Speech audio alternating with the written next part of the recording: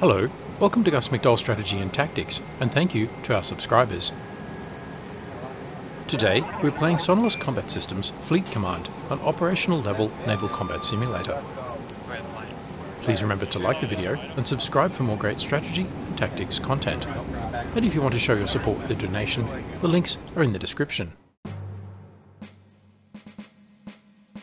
In this campaign, The Dragon and the Eagle, we look at a series of fictional naval clashes between America and China in the alternate 1990s world of Fleet Command.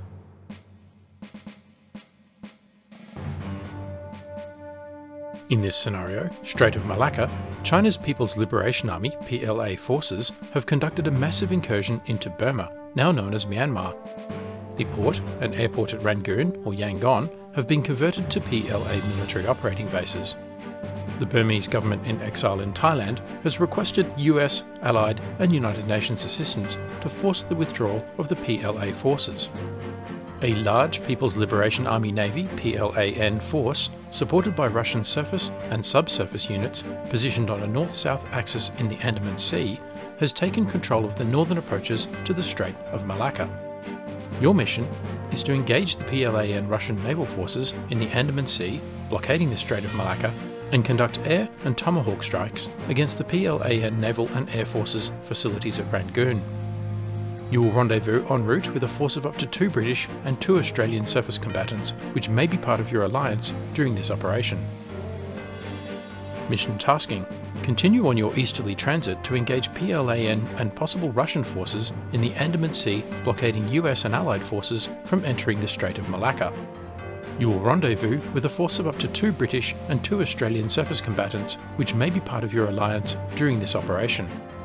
You must neutralise the blockading forces to allow a second carrier battle group en route from the Western Pacific clear passage through the strait en route to the Sri Lanka area of operations.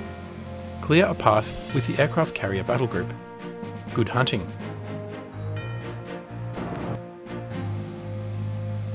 This is the area of operations, the Andaman Sea west of the Malacca Strait. It is 0900 hours, overcast with thick cloud cover above 10,000 feet. To the south is Indonesia and the province of Aceh, which was badly affected by a tsunami in 2004. Moving north, the Andaman and Nicobar Islands, part of India. To the southeast, the west coast of Thailand. Moving north, the Kra Isthmus and the Gulf of Thailand to the east. Continuing north, the coast of Burma, now known as Myanmar. The port, Rangoon or Yangon, is around here. And we have 2 unknown radar contacts to the west.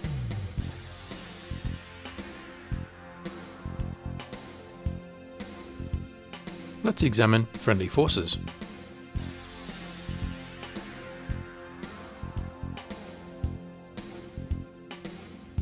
And enable ship labels.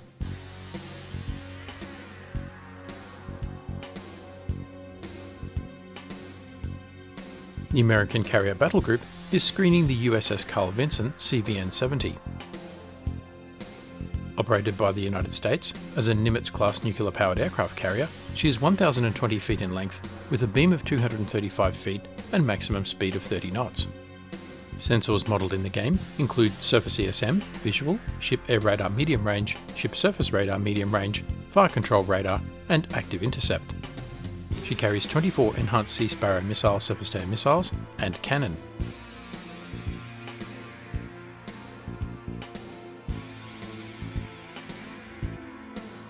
Vinny's air group consists of 1 squadron of 12 F-14 Tomcats capable of anti-surface warfare and anti-air warfare missions,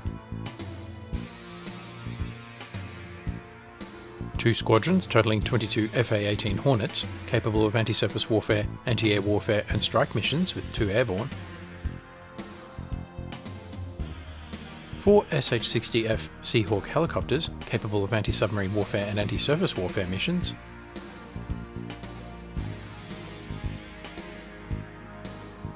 4 EA-6B Prowlers capable of anti-surface warfare and strike missions,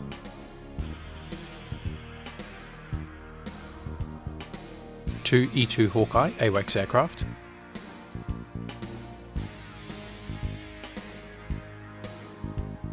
one squadron of 10 S3 Vikings capable of anti-submarine warfare and anti-surface warfare missions,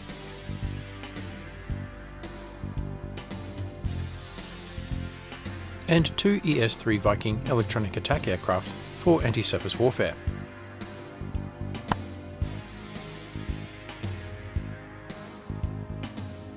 The outer screen is provided by the USS Philippine Sea, CG-58. Operated by the United States as a Ticonderoga class vertical launch system guided missile cruiser, she is 531 feet in length with a beam of 56 feet and maximum speed of 30 knots. Sensors include medium frequency active sonar, active intercept, surface ESM, visual, low frequency passive sonar, ship air radar long range, ship surface radar medium range, and fire control radar. She carries 98 SM-2 surface-to-air missiles, 10 Tomahawk land attack missiles, 12 Mark 46 torpedoes, 10 Tomahawk anti-shipping missiles, 8 Harpoon missiles, 4 Mark 50 torpedoes, guns, and cannon. The Tycho class is a good all-rounder, capable of long-range anti-air warfare, anti-submarine warfare, anti-surface warfare, and strike missions. Also, USS Port Royal, CG-73, another Tycho.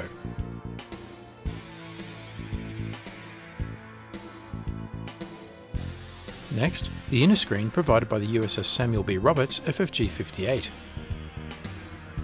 Operated by the United States as an Oliver Hazard Perry class guided missile frigate, she is 409 feet in length with a beam of 48 feet and maximum speed of 29 knots. Sensors include high frequency active sonar, active intercept, surface ESM, visual, low frequency passive sonar, ship air radar medium range, ship surface radar medium range, and fire control radar. She carries 36 Standard Missile 1 medium-range surface-to-air missiles, 4 Harpoon missiles, 8 Mark 46 torpedoes, 4 Mark 50 torpedoes, guns and cannon. The Sam Roberts is a close escort to the carrier to rescue downed pilots.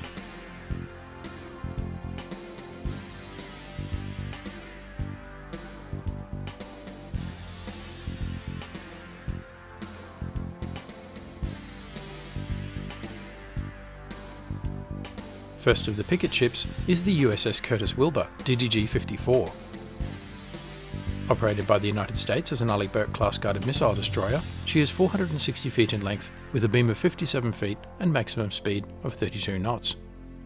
Sensors include medium frequency active sonar, active intercept, surface ESM, visual, low frequency passive sonar, ship air radar long range, ship surface radar medium range, and fire control radar. She carries 68 SM-2 surface-to-air missiles, 6 Tomahawk anti-shipping missiles, 10 Tomahawk land attack missiles, 8 Harpoon missiles, 8 Mark 46 torpedoes, 4 Mark 50 torpedoes, guns and cannon.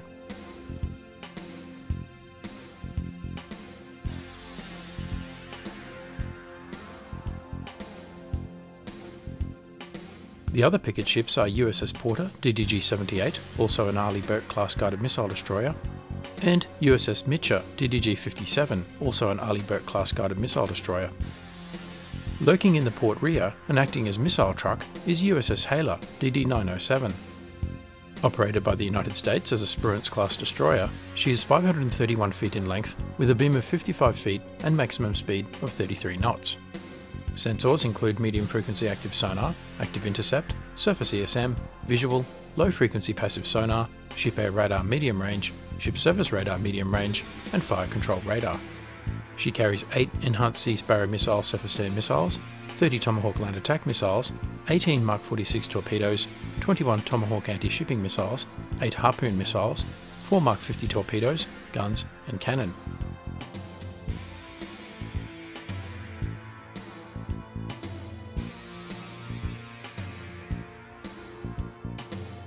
Next, the Combat Air Patrol. 2 FA-18 Hornets. Operated by the United States as a fighter attack aircraft, the FA-18 Hornet has a maximum speed of 1,080 knots, maximum altitude of 50,000 feet, and range of 1,800 nautical miles.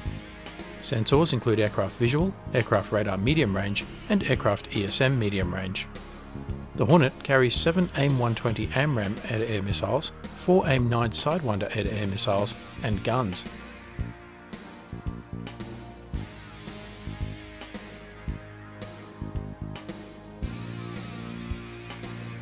Next, subsurface assets.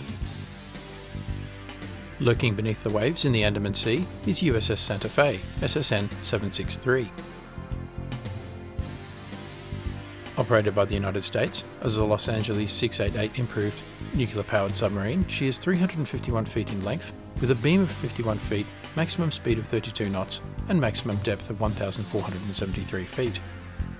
Sensors include medium-frequency active sonar, active intercept, low-frequency passive sonar, surface ESM, visual, and ship surface radar short range. She carries 26 Mark 48 advanced capability or ADCAP torpedoes, 6 Tomahawk land attack missiles, and 6 Tomahawk anti-shipping missiles. Comms are available in 20 minutes.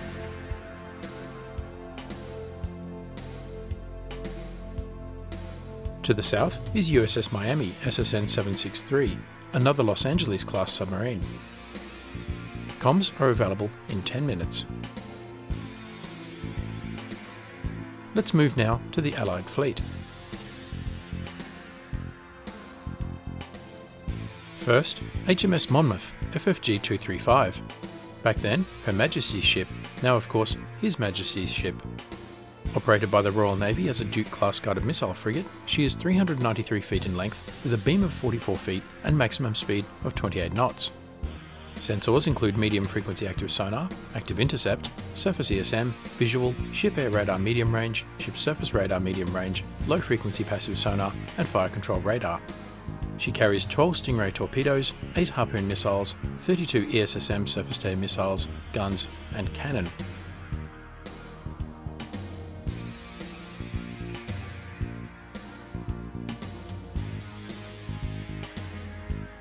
Next, HMS Cornwall, FFG 99.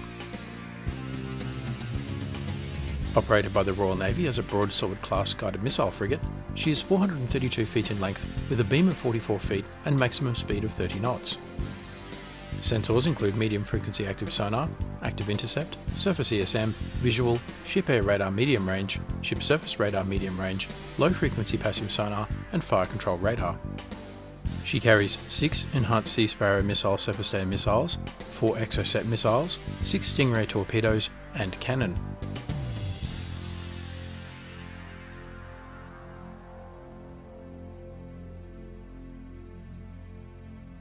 Moving to HMAS Perth, DDG 38. Operated by the Royal Australian Navy as a Perth-class guided missile destroyer, she is 409 feet in length with a beam of 47 feet and maximum speed of 30 knots. Sensors include medium-frequency active sonar, active intercept, surface ESM, visual, ship air radar medium range, ship surface radar medium range, and fire control radar.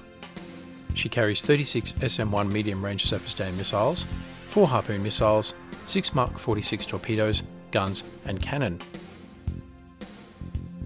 You can see the American influence on her armament.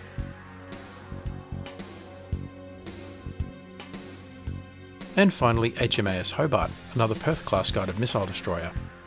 Overall, these ships are capable of anti-submarine warfare and medium-range anti-surface warfare. But their short-range anti-air warfare capability makes them vulnerable to enemy missile salvos. They will need to be protected.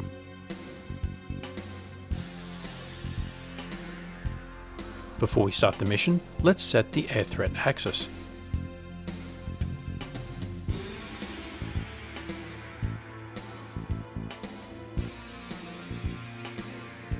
Running from the suspected airbase on the coast of Burma towards the carrier battle group.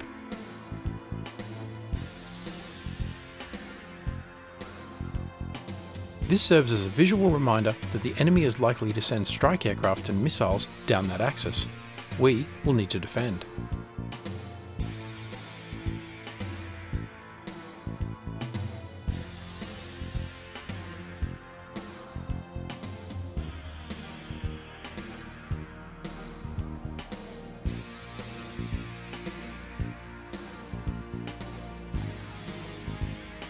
So, we will need to strengthen the combat air patrol with some fleet defenders.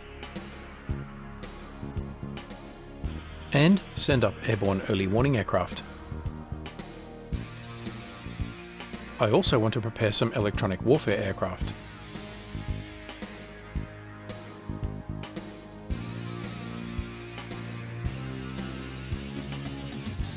Let's also put the entire Tomcat squadron on alert.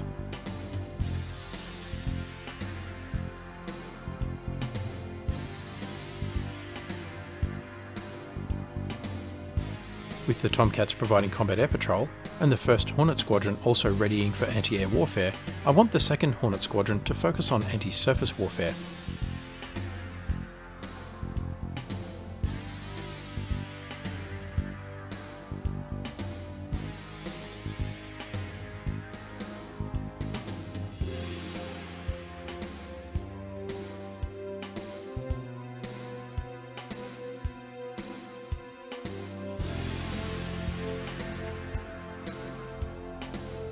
And go to alert.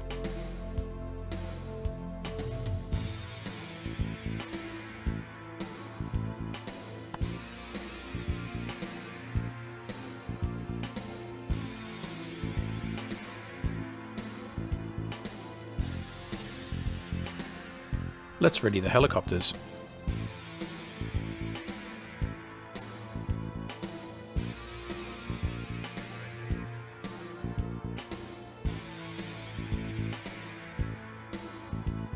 And alert half the Vikings for anti-submarine warfare.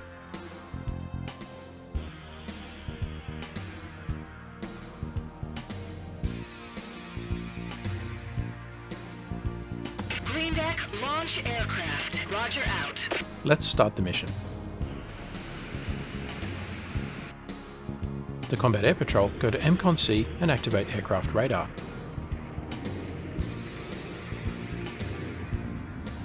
Identify track 1317. Will do, out. Track 1317. VID as neutral surface. Classified track 1325, out. They start conducting visual identification of Class B surface contacts. Track 1325 is neutral surface. These contacts are too close to the carrier for comfort. Classified track 1322, roger, out. VID track 1350, can do, out. Will do. Then turn to identify a suspicious air contact lurking to the southeast, Will go. a possible Class A target. Out. The Allied fleet is best at anti-submarine warfare, so they activate sonar You are cleared to launch aircraft. Will do, out. and prepare to launch anti-submarine warfare helicopters.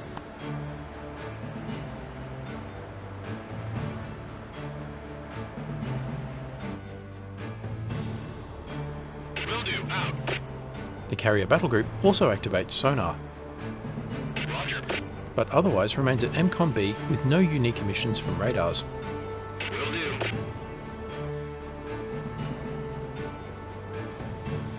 Out. Will do. Roger out.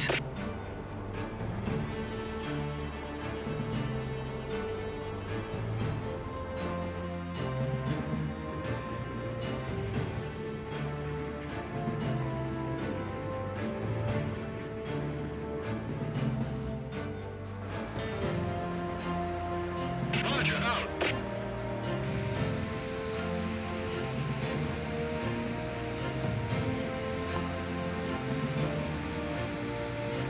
To the southeast, the Hornets are being jammed, offensive ECM, indicated by the red dot.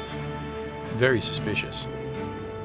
This is an electronic attack, so the enemy have fired the first shot, so to speak. But the only enemy platforms capable of doing this are the Russian Bear, Russian Badger, or Chinese Jian. And all would be operating in support of a surface fleet or strike aircraft. Over the horizon, the battle is joined. The Carrier Battle Group's path of intended motion, or PIM, is to the east. The area between Aceh to the south and the Nicobar Islands to the north is a natural choke point into the Andaman Sea, where the enemy are likely to place submarines in ambush. Roger. The mission requires us to find and sink all enemy submarines, but it is a big area to search. This is why the fleet went to active sonar, which will act like a beacon and draw in those enemy submarines towards us, and save us the trouble of finding them. Meanwhile, the air unknown contact is manoeuvring consistent with a military aircraft, not a civilian airliner. It has changed heading and altitude from 400 feet to 5,000 feet. Let's speed up the intercept.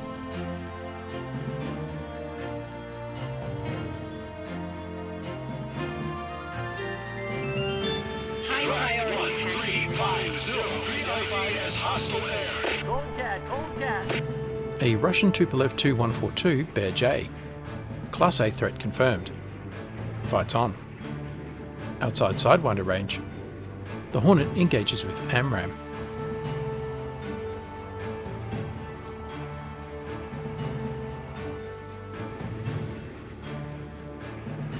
It's toast. Take track 1350. Can do. Roger. Out. Weapon away. Track 1350. Fox 3.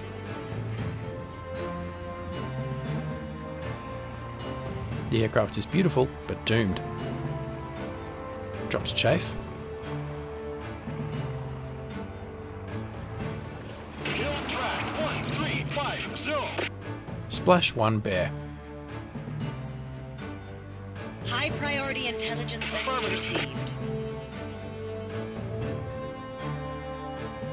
VID track 1322. Identify track 1321. Will do. The new Combat Air Patrol aircraft are tasked to visually identify nearby surface vessels. Can do. VID track 1322. Can do. Out. Can do.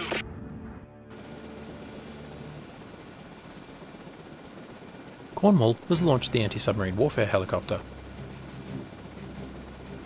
Out. The Lynx activates dipping sonar. Can do. Can do. And commences subsurface search. Back at the carrier, a Tomcat called Coldcat at launch. This means the catapult launcher failed. Will do. The Tomcat ditched, the aircrew ejected, and were picked up by a boat from USS Samuel B. Roberts. Can do. The remaining Tomcat moves to cover the air threat axis and investigate a radar contact. As the Hornet moves to identify the craft shadowing the American fleet, the crew in the Combat Information Center of USS Haler make ready to launch Harpoon missiles. Track 1322. Track identified as neutral surface. VID as neutral surface. Roger. Out.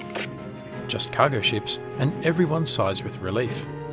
No one had noticed they were holding their breath.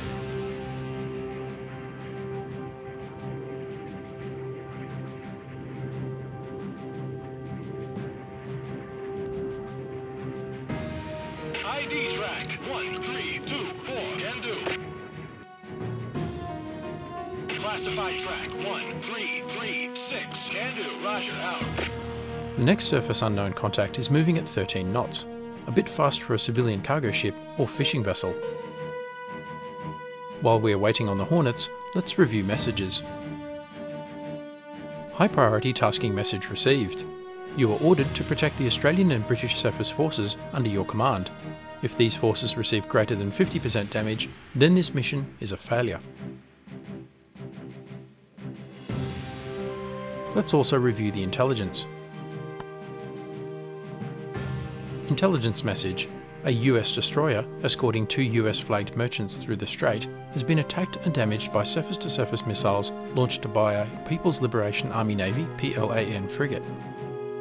Rangoon Airport and port have been taken over by PLAN military forces and are attempting to block the strait to all US forces.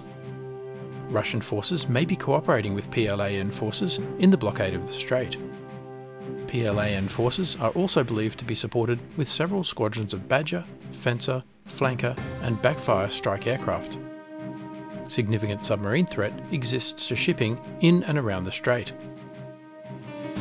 High priority intelligence message received. Confirmation received that Chinese and Russian forces are working together to blockade the straits.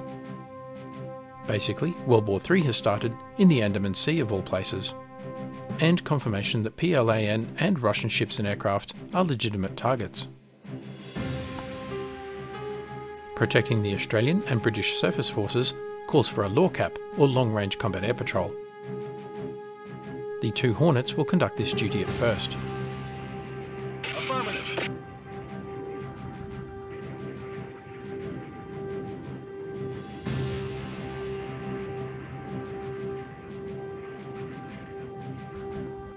Another surface unknown contact moving at 13 knots.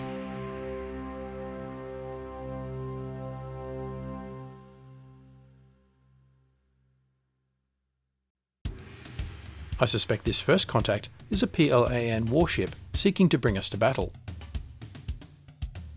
So I'll mark a 75 nautical mile ring around the ship to indicate its likely surface-to-air missile range. Bad news is that this covers almost all our ships and aircraft.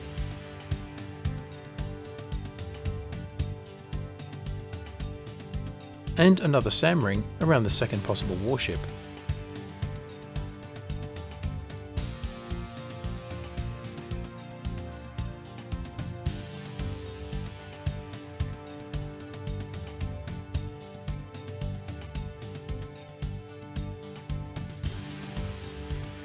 The LORCAP moves west out of range of the second ship. Can do.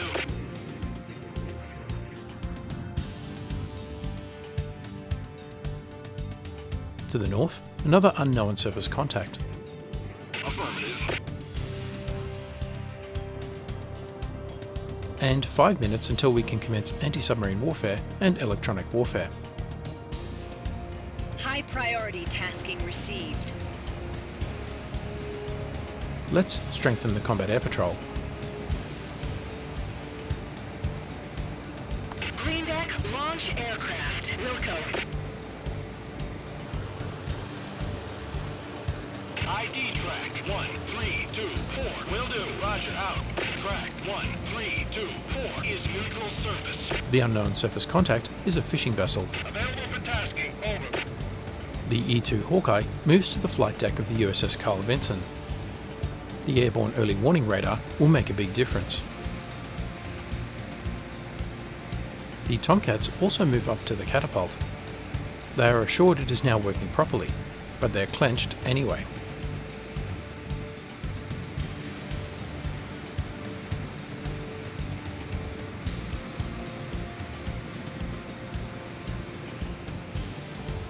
And a Prowler joins the Hawkeye on the flight deck.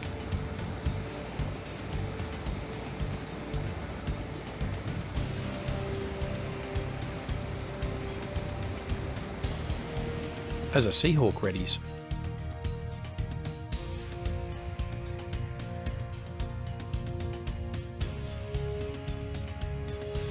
USS Miami is available for tasking.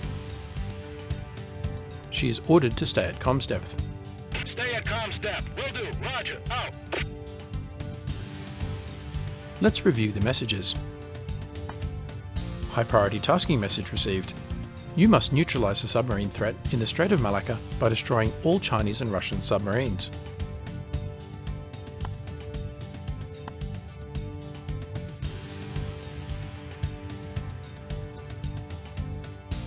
Identify track 1326. Out.